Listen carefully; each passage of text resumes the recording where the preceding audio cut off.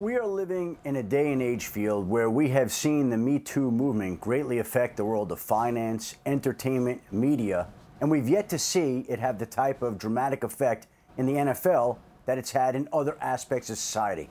This sort of feels like this has now come home to the NFL.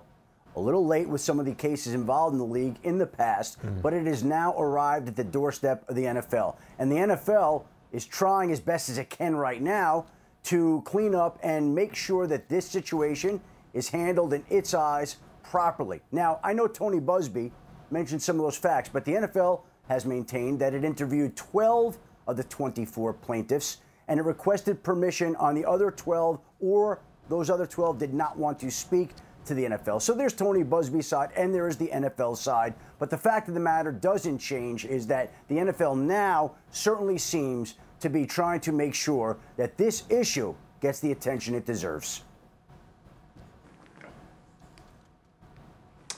Yeah, man, look, in this kind of situation, I mean, obviously, it's very wise. It's the right thing to do. It is the just thing to do to make sure that you are crossing all T's, dotting all I's, getting as many accounts, as much testimony, as much information as possible. And Adam, as you allude to, there's Tony Buzbee's side, there's the NFL side, as far as whether or not they did their true due diligence to really get to the bottom of what happened. And we weren't privy to it, so we won't ever know that. But we do have, obviously, the reaction of Ashley Solis, who looks there to be very pained, shook, traumatized.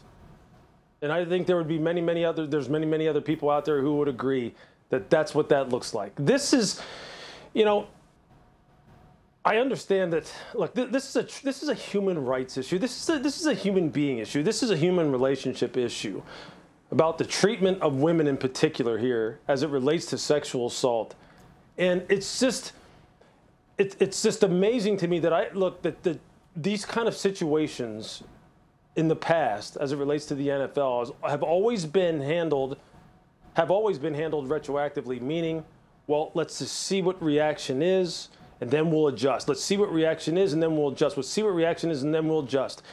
And obviously, we all know in the NFL, especially in this particular case as it relates to the greater the talent, the greater the tolerance, right?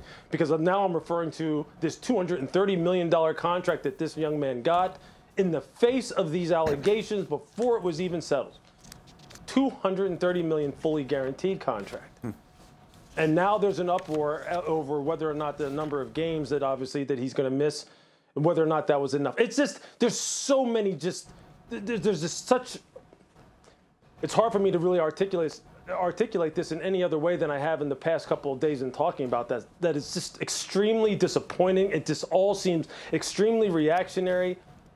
And look, as Judge Robinson pointed out, and I'm going to say this over and over again, the NFL needs to be a little bit more proactive. They need to get out ahead of things in terms of their personal conduct policy, the language in which it contains, and the way in which it is administered for players, owners, front office executives, anyone who falls under its jurisdiction.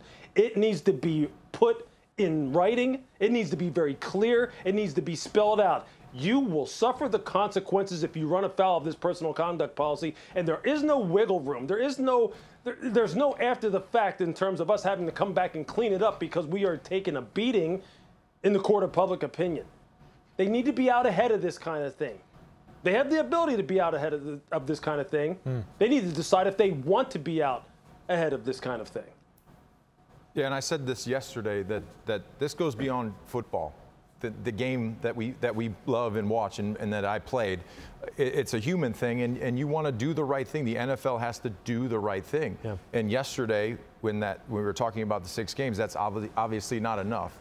So they go in and they're trying to do the right thing. But there's a lot of questions here that I don't know the answers to, and I don't know the details of that we need to find out. And the NFL needs to find out and do the right thing here. And just because you can throw a football and you make a lot of money doesn't mean you get a pass and you sweep it under the rug. Things need to be addressed, and you need to do the right thing. As we know, the NFL is appealing the 6-game suspension of Browns quarterback Deshaun Watson, and as of just a little while ago, we also know it'll be Peter Harvey who will serve as the appeals officer in this case, as appointed by Roger Goodell. Thank you for watching ESPN on YouTube. For live streaming sports and premium content, subscribe to ESPN+.